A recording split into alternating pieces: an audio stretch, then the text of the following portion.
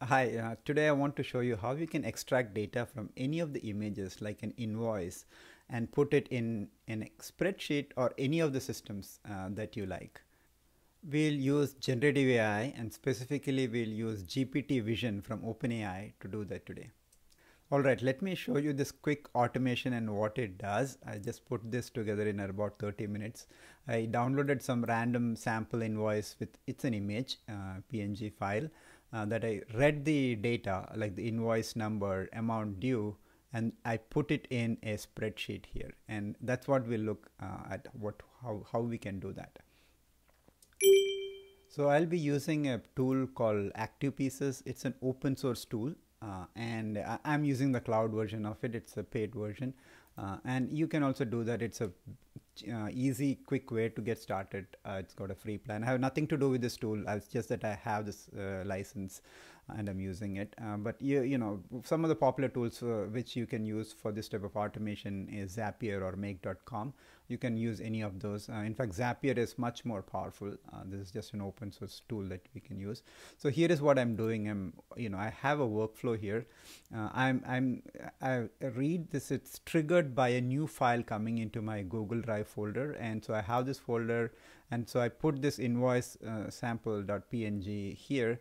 So that it starts triggering this flow, and then I read that file, which is reading the contents of the file and passing it on to ChatGPT or Vision API within GPT. So if you look at it, this is the heart of the automation, and I'm reading that file, whatever the output, and I'm passing it a prompt. Now I'll show you the prompt, but some of the key things is I put the temperature pretty low so that it doesn't hallucinate much, and then here I'm using the GPT Vision API to do that. So that's two things to understand.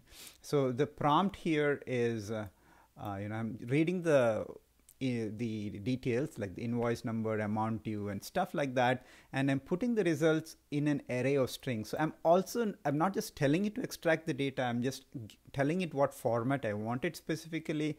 I'm saying asking it to remove comma so that I can send it to the next step, which is to split it up. So it passes on, it puts the comma separated, created comma separated string, and then I just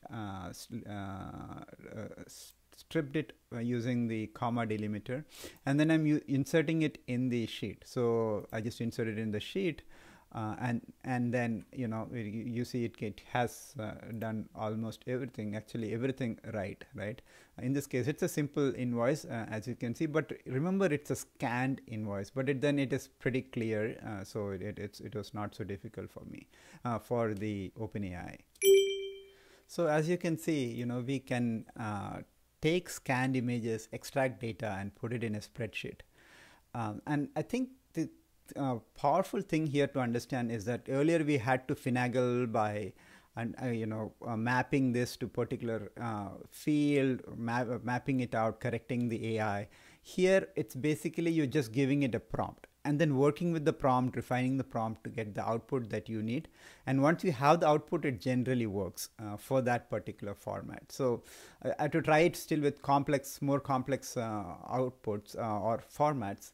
But I think this is a good start, and we can all use it for simple use cases, at least to start with.